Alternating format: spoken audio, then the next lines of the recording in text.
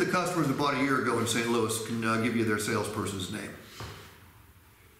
5% probably. It's a little higher. I've seen it as low as 8, as high as 12, so I say 10. Okay? 10% of the people a year later can give you their salesperson's name, and they spent on average for a used vehicle about 30 grand, for a new vehicle 50 grand. Shame on the customers?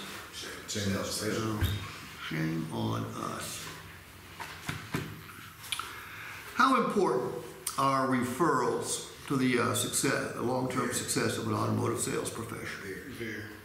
Okay, I agree. When do you ask a customer for referrals?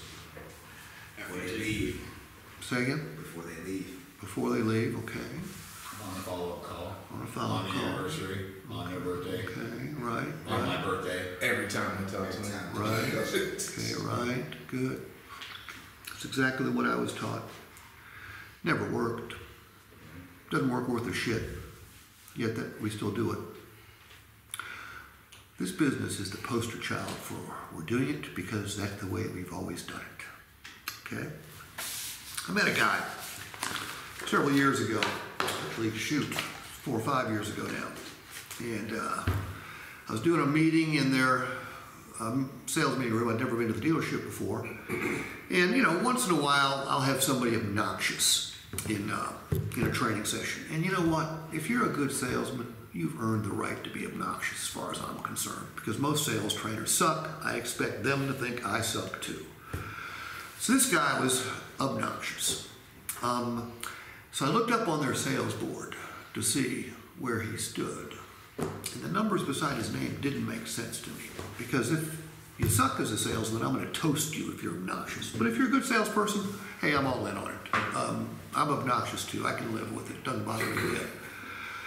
So at the end of the first session, I was with the dealer and the GM. I said, hey, your boy Tom, he's a handful. They said, yeah, he is, but he needs what you have. His grosses need improvement, blah, blah, blah, blah, blah.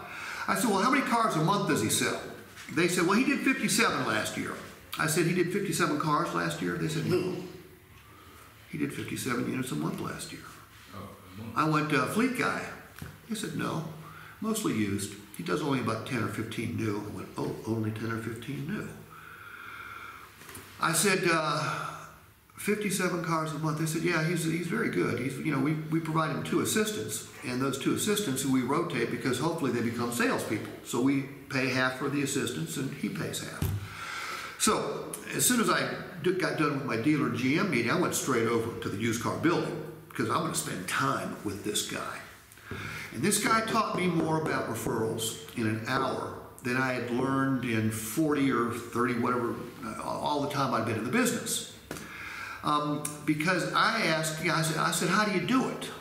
And he goes, well, Steve, I don't do it the way you teach it.